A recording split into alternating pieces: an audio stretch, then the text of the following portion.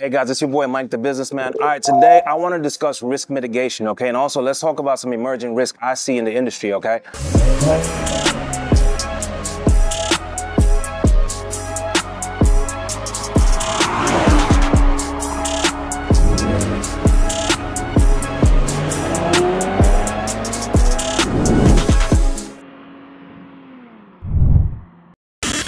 So for me, you guys know my background, right? I started off in tech and cyber operational risk management for some big banks in the country you guys might have heard of, like JP Morgan Chase, Bank of America, USAA.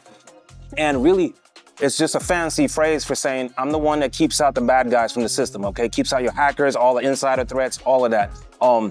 And so in corporate America, we have something we call controls, okay? And controls are things you put in place to either minimize, transfer, or avoid risk, okay? So perfect example is a door leading into your house. That's a control. It's to keep thieves out of your house, okay? A padlock on your luggage. That's a control to keep people from stealing stuff inside your luggage. Okay, so in any business you have, it's important that you think about it from a risk perspective, okay? There's one aspect of business, it's yeah, you're making money, money's coming in, but how do we also avoid us going out of business or losing a lot of money, okay? You guys see it all every day on the news. There's a new company getting hacked and then they steal all the data of all their customers, right? That's why risk mitigation is very important, because in business, especially in this business, car rentals, our biggest threat is going to be either accidents happening to us or people stealing our cars, okay? So there's a lot of fraudsters out there. Every day I turn away more customers than I accept. And so I need you guys to have a risk mitigation mindset. And I'm gonna show you guys, I'm gonna walk you through most of my thought process with that, right? So first things first, let's talk about the first risk, okay? Accidents, right? How do we avoid that? I think the perfect way to avoid accidents is that you prevent them before they even happen. You spot the potential risk, so to speak. So every customer coming into your door, you need to qualify them. Are they high risk, medium risk, or low risk, right? And then how do we do that? We have tools we put in place, right? We either run background checks, we're running driving records on these people just to make sure so we can categorize them appropriately, know whether they're high risk, medium risk, or low risk, okay? If you're high risk, I'm not renting to you. If you got stuff on your record that's too recent, I'm not giving it to you. I'm giving you the keys to my Lambo, okay? If you've got a bunch of speeding tickets, why would I put you in a Lamborghini? You know, so you can go kill yourself or you go rack up a bunch of tickets and get my car impounded, okay? So I'm very mindful of that. So you guys also need to be able to spot that kind of risk. So that's number one. If you put in those controls, so like the background check, driving records, okay? Those are controls, so that way you could spot a high-risk driver. Insurance companies do it all day, every day. Trucking companies, before they hire staff, they do that too, to make sure they're not hiring the wrong people to drive these trucks and kill people on the roads. Okay, so you also need to be doing that in your company as you scale up, okay? Second risk, theft, okay? How do we minimize, or transfer that risk, okay? So for theft, we have what we call GPS trackers that we put in the cars. And all these things are devices that you put in your car, and literally it tells you where the car is at any point in time. Ideally, you don't want to fall into the trap of getting the cheap ones on Amazon, right? You want to go get a nice GPS that has a robust set of features in it. So say like geofencing. What does geofencing mean? That's basically you're able to set the boundaries. For me personally, I don't want nobody leaving with my cars outside of the Dallas-Fort Worth area. So I'll set a geofence. So anytime they leave that area, I get alerted. I'm gonna kill switch that car and you're going to lose your security deposit. End of story. Even when I don't really like doing it, but even on Turo, you guys should be doing that. Let people know on your profile that this car, you can't take it out of city. You know, because I've heard too many horror stories of people renting out cars in Atlanta, and then literally the next day the car's in Houston, or it's in Florida, or halfway across the country. You don't want that. And the reason why that's happening to them is because they're not putting those controls in place, okay?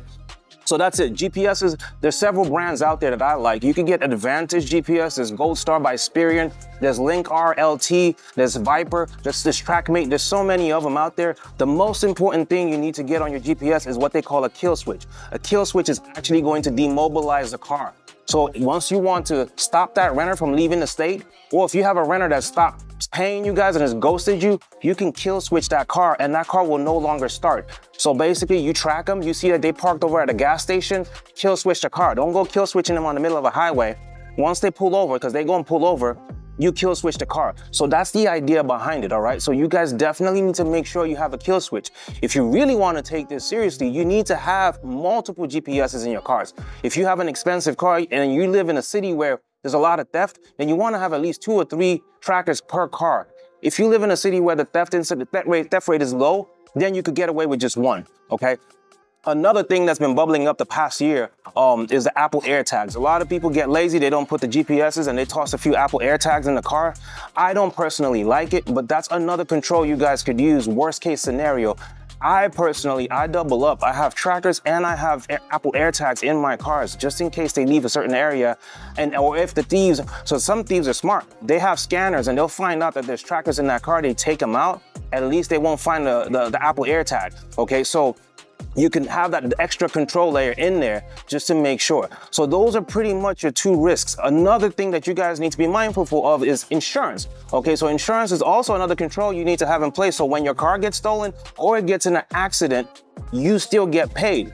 And if you guys are tapped in with me, I'll show you how to make way more money on insurance claims, okay? So you come out looking good.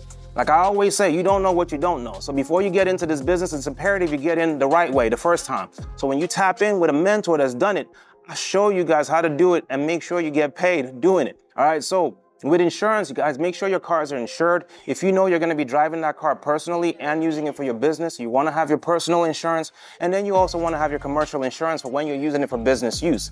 I show you guys, I have a video out there, and I tell you which company I recommend for your private insurance, your commercial insurance. Make sure you watch that video. I'll post it up here.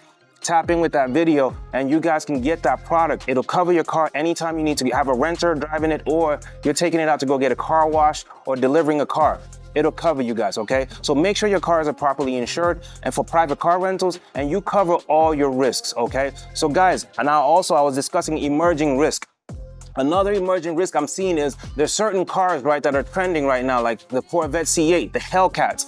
There's lots of reports out there of these cars getting stolen, and people will come to you with a real driver's license and real insurance. They'll rent these cars and they'll ghost you, okay? You guys want to be mindful of that, okay? So that's why you need to double up on your trackers. Throw in those Apple AirTags in there, so that way when they steal those cars, you can still get them. There's horror stories of people getting their cars stolen and driven over to Mexico. Your insurance ain't gonna help you out there. You have to go find your car if you want it. That's why you need to make sure you guys have several trackers in your cars, your geofencing, you have your Apple AirTags. So hopefully you get your cars back, okay? That's a big risk out there. Those very high profile, high demand cars. People are out there, actually unsuspecting renters are coming and stealing those cars from people. So you guys be mindful of that risk. And that's it, guys. Really, I just wanted to kind of walk you guys through my thought process when it comes to risk mitigation and the controls we put in place in my establishment. If you guys are serious and not just curious and you want to get started, you want to do this the right way, tap in with the mentorship. It's 6 weeks. I teach you guys everything you need to know about the car rental business. It's only for people that are serious to execute though, okay? I have a wait list. I don't just take anybody in there. I only want people that are really serious to implement. You could do that, or you could get my only car rental course. It's over 50 videos, several modules covering car sharing, ride sharing, and private car rentals. It'll teach you guys everything you need to know about the car rental business, okay? So you guys can also get that. Links are gonna be in the bio, or if you guys just wanna book a one-on-one consultation with me, a paid one-on-one consultation to pick my brain, you can also do that in the bio. The link's gonna be in the description. So guys, thank you very much, and I'll see you guys on the other side of success.